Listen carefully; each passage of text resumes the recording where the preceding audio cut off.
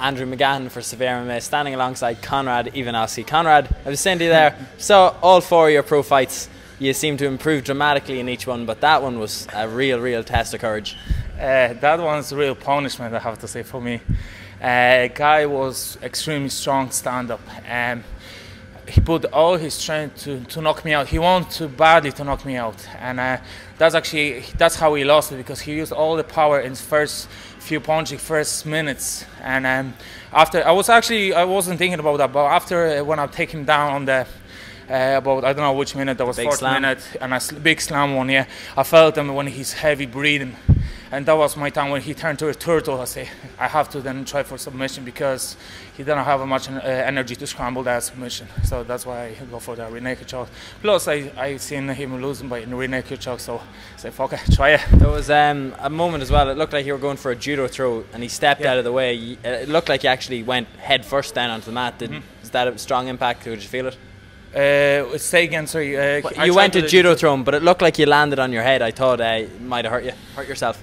Can't remember that, to be honest with you. So maybe you did hurt yourself, you can't remember it. No, I don't know. What second was that? It was against the fence, isn't it? Against the fence. He hit me to the face. No, it wasn't. He didn't hurt me with that. No, I felt just blink for a sec, but going forward. And as well, when it went to the ground, then you were going for a lot of footlocks and heel hooks. Is that again, you knew his submission defense may not have been up to standard? No, this guy had me from the back position, and I for save my energy to not struggling with him in the wrestling, I decided to go to the leg lock or something, and from there I just was keep moving. That's only was my reaction, because if his back would be against the fence, then I have a movement to rip off that grip and just walk away from him. But I didn't have much space, so I just whatever. That's how I felt in this situation to do it. That wasn't any special something for him or anything. So 4 very good wins there. I heard you mention you're looking to get back out as quick as possible. To the Clan Wars, is that? Or no, Cage Warriors. Cage Warriors, yeah, next one in August. No, just another fight. Another opponent, another preparation, another weight cut, another excitement. And hopefully in the next interview with you. Exactly. Well, one final thing, because you said that you had seen him get submitted before, but he has a very good record. He's beaten a lot of good guys. Were you a little bit more confident taking that because you knew of his submission defense? No, I think because I'm brave.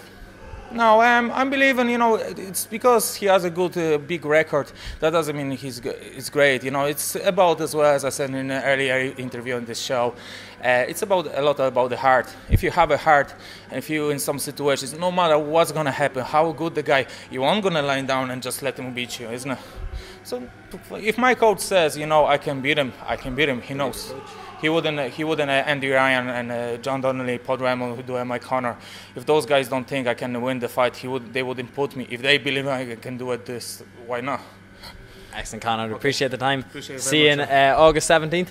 August 17th at the Cage Warriors. Yeah, big thank you, of course, as always, in all interview to my team, Team Rhino, Andy Ryan, Jimmy Courtney, John Donnelly, Paul Raymond, doing my corner. And my sponsor, Fanatic Shop, Leinster Nutrition, and of course, thank you to Clan Wars to give me a chance for a title. First one in pro, very happy. Excellent, Conrad. Appreciate it for the interview, bro. Thank you.